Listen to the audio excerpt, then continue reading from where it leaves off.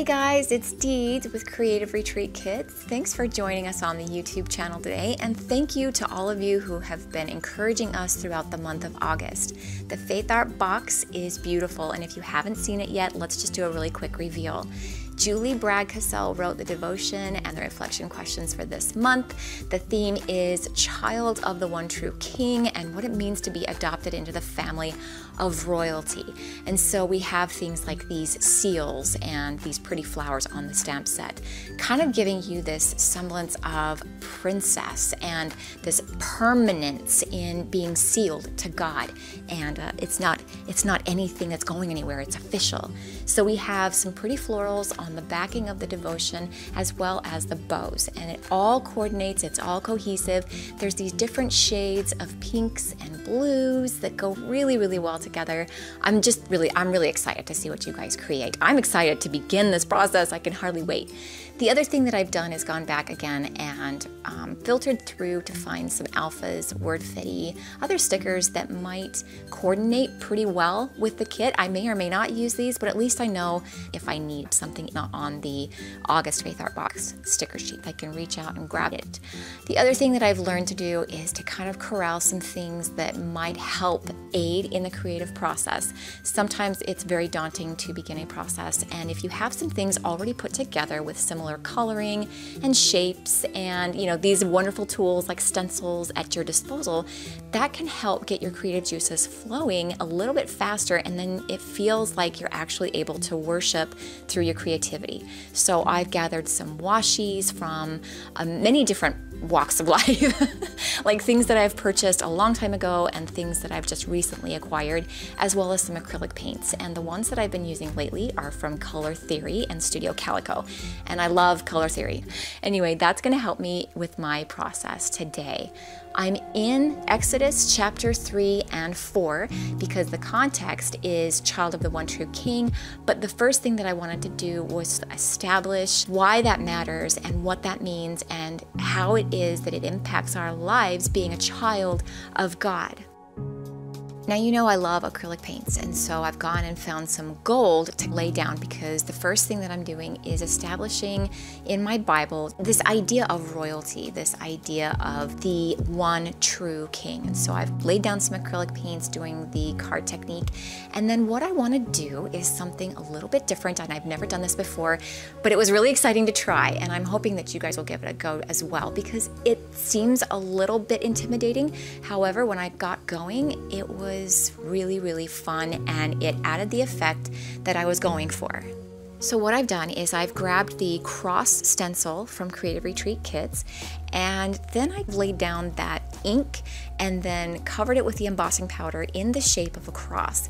Once I'm done doing that, knock the excess powder off and then heat gun that thing, and hopefully I will have some very sparkly three-dimensional crosses on my page. And I do this a couple of times. The process can be intimidating, but after you try it and after you try it again and again, I think it becomes more relaxing to try to do something like embossing powders.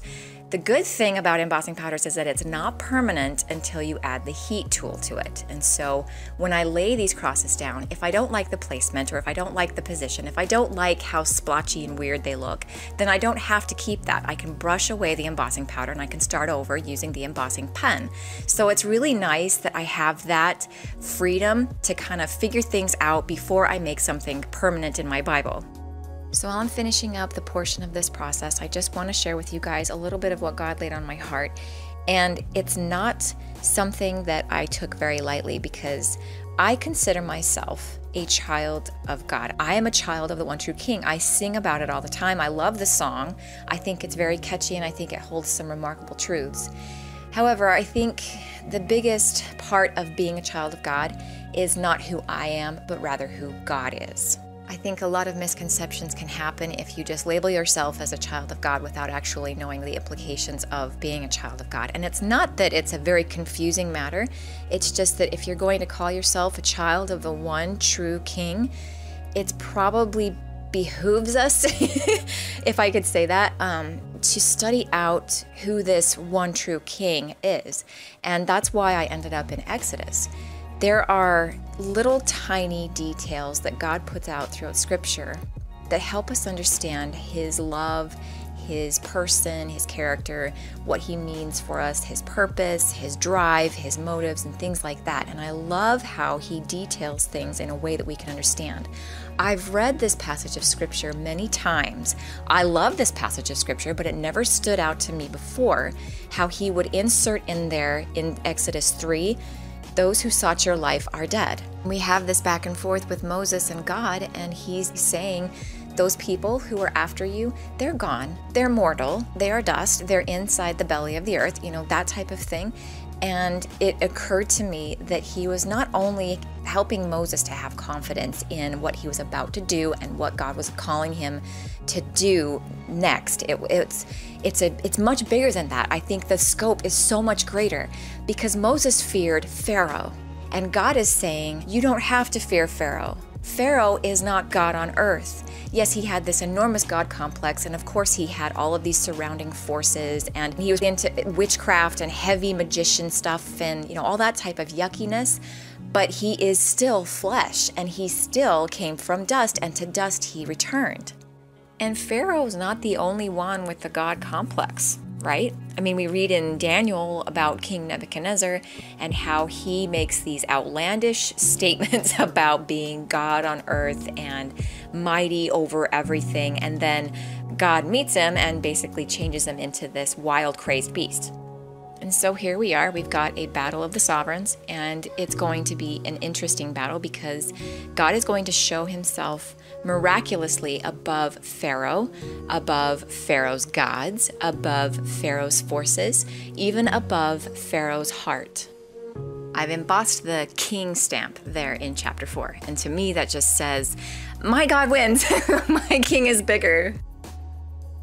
Something I've started doing, and you guys are probably way ahead of me on this, is this blending gradient technique using these liquid chalk edgers. Simply, I take 2 shades of a color and I start at the edges with one shade and then work towards the middle with the other shade. And that kind of gives a nice little gradient feel, and I like the texture it gives. I like the variety and the contrast. I've done this in several of my pages. I don't know if this is how you're supposed to use liquid chalk edgers, but I do it and I like it. It's playtime. A lot of stuff has been said about identity, and I want to get into that into my next video about the identity of someone who is in God. But I think before I go there, I would like to first establish that God is God. And what that means is much bigger than I think we even understand. God is the one and only sovereign of the world. He has all things in his hand. He has all things under control. And in his mercy and his grace, he allows us to find him. He allows us to explore avenues until we find him. He allows us to go through things that draw us to himself. Nothing escapes his attention. Nothing is beyond his control. Nothing has happened that has not first been passed through the throne. He has to okay it in order for it to happen.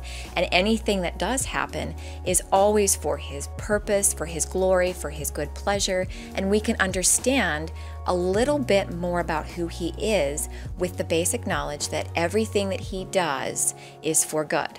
Everything that we read from the beginning of Scripture to the very end is for God's glory, and it is for his purpose that he allows everything to happen, like this back and forth between Pharaoh and Moses, between the Israelites and Moses. Everything that happens is completely orchestrated and worked out by the sovereign will of the Lord. It's important for us to have that foundation before we try to extract who it is that we are. We first need to understand who he is. And I always find it interesting, the information that I read in the Jesus Bible. I'm on page 90 where it's talking about I am. First of all, it's talking about God, and it says, he is and always will be. He owes nothing and no one for his existence. Rather, he is the supreme, uncreated, sovereign, and sole God of the universe. All things owe their being to him. Jesus used this same name to declare his identity during his earthly ministry. While the people argued about the relationship of Jesus to the promises God made to Abraham, Jesus defied their understanding by declaring that he is not merely one in a long line of those whom God uses. Rather, he is the I am, and it says that in John 8:58. The immense nature of this claim caused many to attempt to stone Jesus because they knew the implications of this term. By using this term, Jesus announced himself to be God, committing the ultimate sin of blasphemy in the minds of his Jewish audience. They simply could not comprehend that this carpenter from Nazareth could be the very Son of God in human form, to whom all people owe their allegiance and worship. Exodus chapter 3 and the latter part of verse 15 says, "This is my name forever, the name you shall call me from generation to generation." Wow. This was a great study for me, and so I've journaled here. My name is I am, the one true King. And then below it, I've written, kings come and kings go. One and only one has remained through the ages. The one who is self-existent, self-sufficient, omnipresent, omniscient, and almighty. This God is the King. My King is my God. When they ask me his name, I will tell them. I hope this has encouraged you. I hope it's blessed you. Much love, you guys. God bless.